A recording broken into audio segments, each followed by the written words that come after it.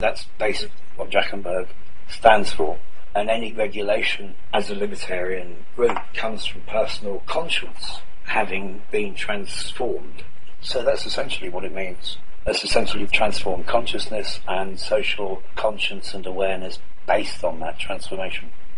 Now, I recently wrote an article that I shared with you, and I thought actually it was only after writing it that I realized, oh, this is the same thing as Drakenberg, or it's the same concept. I was writing about the idea of Saturn's kingdom, or the kingdom of Kronos, who, just for the audience's sake, supposedly Saturn was the king of this old world, and was dethroned by Zeus, who's equivalent to the Jehovah, the god of the current epoch.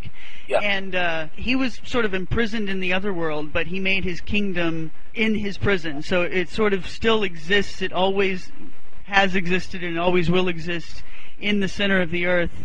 And according to the legends, people can still go there, especially, people who have been called to do so. Yeah. He rules there as sort of the Lord of Misrule. That's what they describe him as, and that during his epoch when he ruled on Earth, that was the Golden Age, when supposedly he didn't really rule. He didn't have to tell people what to do, because there was no need to work, and there was no money, and there was no property, and everyone held everything in common. It was sort of this realm of peaceful anarchy.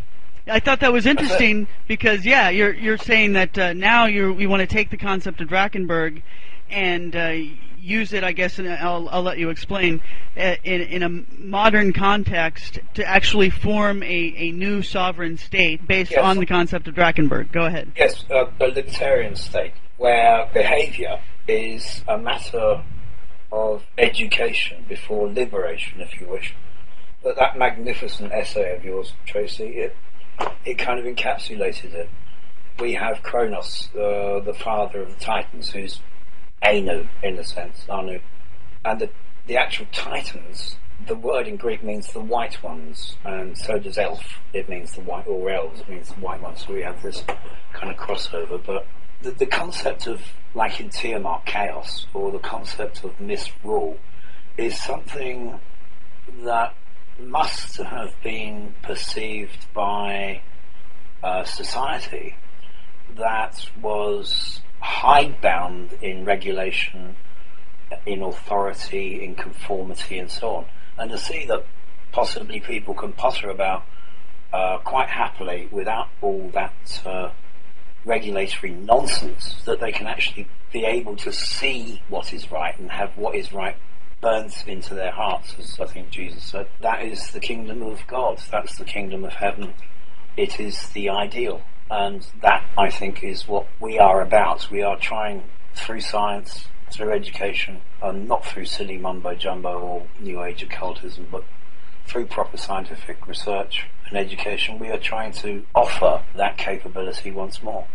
Well, I remember, I think the original intent of the Declaration of Independence here in the United States, or it wasn't even called that back then, but the idea was that they were going to separate from the sovereignty of the British monarch and essentially institute a government of sovereigns here, where every man was a sovereign. Now, that didn't work out. They didn't end up doing that, really. They changed the understanding of the law pretty quickly. But do you remember a couple of weeks ago I asked if anyone could dig out Lysander Spooner, and Brian did a brilliant job of it, and Spooner said that anything like a constitution or Declaration of Independence, it must be signed up for by each generation, not expecting the generation that established it to continue those laws on for decades or centuries and make other people conform to any Declaration of Independence. Spooner said that it is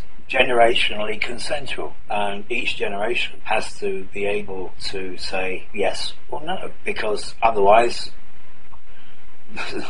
democracy is not democracy at all. It's just totalitarianism. Otherwise you have the assumption that someone else owns you, basically. Absolutely. If someone were to join Drakenberg, if you were to able to, as you're planning on doing, get recognition from the United Nations and create some sort of sovereign state, even if you don't actually have physical land, create some realm in which people can join up. Would it be really that concept of everyone within this state is a sovereign? Because I know that people who join the Dragon Court, for the most part, they get titles, royal titles that are assigned to them or that they choose. And is that a way of basically declaring your own sovereignty? No, we haven't given titles out. I gave one out to Charles Johnson, and that title was Maréchal, which basically means marshal or protector. Each of these titles, if you look back into the Latin, they're job descriptions. We don't give title. If somebody has royal blood and they have a grasp of the concept of sovereignty and liberty, then we recognise their right to the title. We don't give it. Okay. Yes. You see, the concept of sovereignty has been mucked about so badly that now it just means some idiot in some office rules a piece of real estate. It doesn't mean much more than that, and with that goes various rights internationally. For us as dragons, sovereignty is the concept of personal liberty, personal liberation from the confining mores, attitudes, concepts and so on that are imposed upon people in their daily lives, which is why we have become members of the European Commission's Register of Representatives, which is why we're going to the United Nations, and which is why we are seeking to ratify an implied sovereign status which was given over 13 years ago. The reason for that is because with sovereign and diplomatic status, there is a psychological condition within the individual that they are free to follow their conscience, and if they have diplomatic status, which is intended, then they are free of those restrictions and institutions which seem to bind their minds and their daily lives up at the present moment. So that is the concept of Drakenberg as a diplomatic and sovereign nation state, is one of real liberty.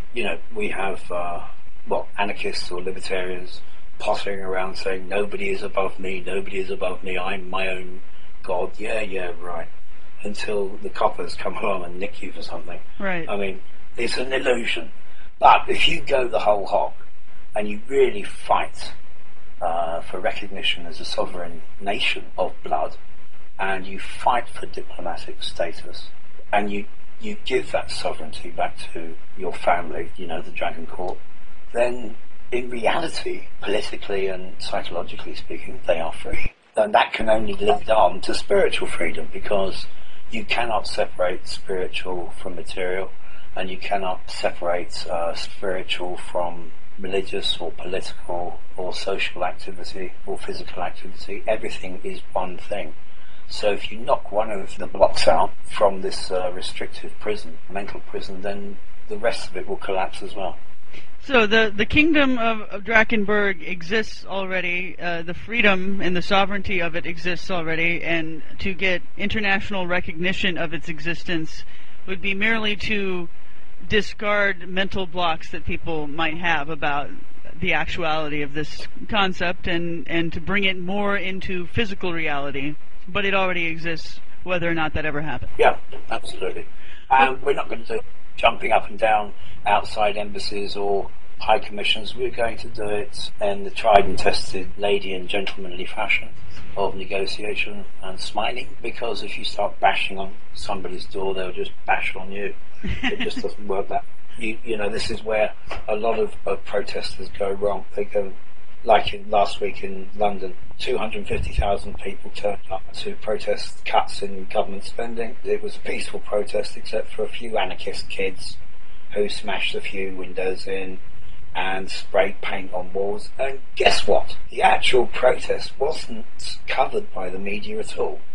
But the little anarchists going around being naughty, that was given major media coverage. General intention was to demean and bring into disrepute the idea that anyone should protest against cuts in health, cuts in education, or cuts in anything else.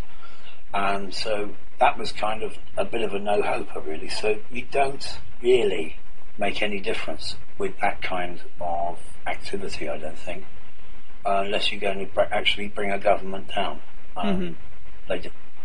So what we is you go in the back door and you negotiate, and you just put the wooden box in front of the bonobos, and when they stop shagging each other through terror, they'll get used to it, and you then become part of a system, recognised by a system, and then you go your own way. But you're not controlled by the system. You're a king among kings then at that point. That's right, absolutely. And then everyone in the court has the opportunity, through education and liberation, to find their own sovereignty and act freely according to their conscience. That was Nicholas de Vere von Drakenberg. You can look him up on Facebook or follow the links at libertycappress.com.